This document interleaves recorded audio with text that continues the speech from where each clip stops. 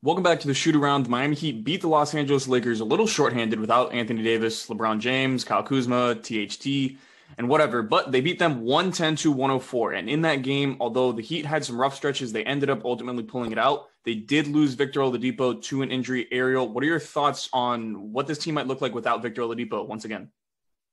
I think we've seen what they look like without Victor Oladipo, right? I think the addition of Trevor Ariza gives them more optionality and more switchability on defense. So that's something to hang your hat on a little bit. But I think right now, going into the stretch run of the season, you can't really count on what the situation is with Victor Oladipo. When Eric Spoelstra was asked directly yesterday by Barry Jackson if Oladipo was going to play again this season, he basically declined to answer directly and said that he has no update at this point. So I don't think it's fair for any of us to speculate. The Oladipo thing, if he comes back, that'd be great. If not, it is what it is. You have to just make do. The Heat have a really tough stretch coming up, and they need to win some games. Yeah, definitely. Like it is go time. It really is.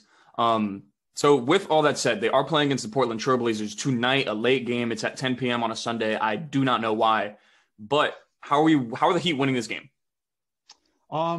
The Blazers are a really good three-point shooting team. They're second in the league in three-point field goals made, and they're a top 5 offensive rebounding team. So while they're just an average rebounding team overall, they attack the offensive glass. Enes Kanter gives the Heat fits every time they play him. So if I'm the Heat, really focus on the defensive boards. If you can take care of that, then you eliminate some of the second chance three-point opportunities for the Blazers, and you give yourself a good chance to win the game.